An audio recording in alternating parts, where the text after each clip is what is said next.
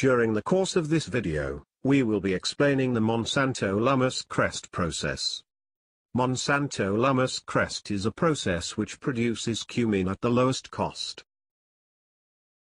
A simplified process flow diagram is shown here.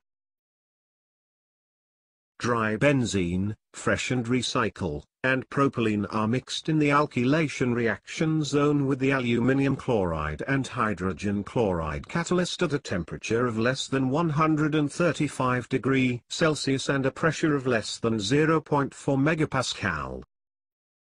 The effluent from the alkylation zone is combined with recycled polyisopropylbenzene and fed to the transalkylation zone, where polyisopropylbenzene are transalkylated to cumene.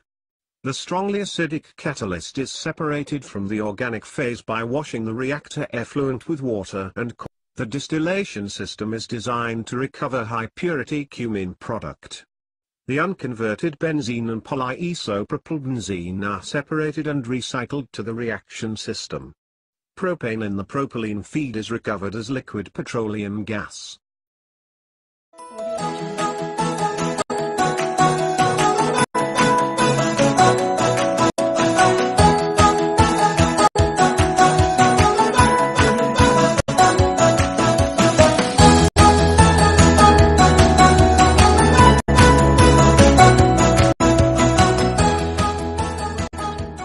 Thanks for watching.